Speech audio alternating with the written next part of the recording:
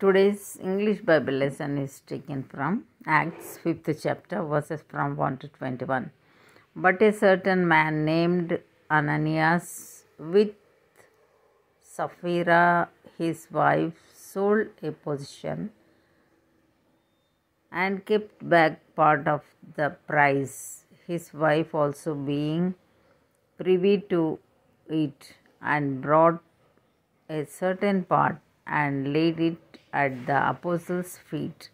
But Peter said, Ananias, why hath Satan filled thine heart to lie to the Holy Ghost and to keep back part of the price of the land whilst it remained?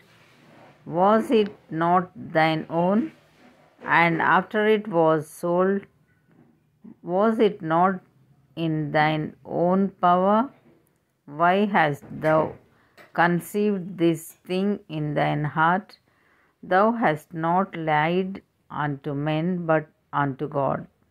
And Ananias, hearing these words, fell down and gave up the ghost. And great fear came on all them that heard these things. And the young men arose, wound him up, and carried him out and buried him. And it was about the space of 3 hours after, when his wife, not knowing what was done, came in. And Peter answered unto her, Tell me whether he sold the land for so much? And she said, Yea, for so much. Then Peter said unto her, How is it that ye have agreed together to tempt the Spirit of the Lord? Behold, the feet of them which have buried thy husband are at the door, and shall carry thee out. Then fell she down straightway at his feet, and yielded up the ghost. And the young men came in and found her dead, and carrying her forth buried her by her husband. And great fear came upon all the church and upon as many as heard these things. And by the hands of the apostles were many signs and wonders wrought among the people, and they were all with one accord in Solomon's porch. And of the rest durst no man join himself to them, but the people magnified them.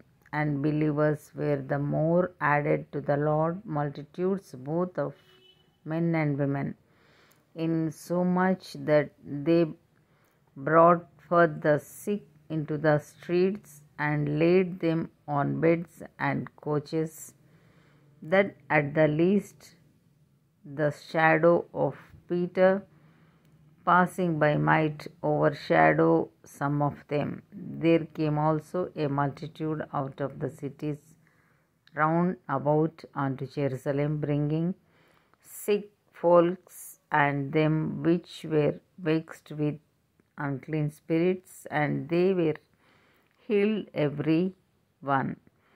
Then the high priest rose up, and all they that were with him, which is the sect of the Sadducees, and were filled with indignation, and laid their hands on the apostles, and put them in the common prison.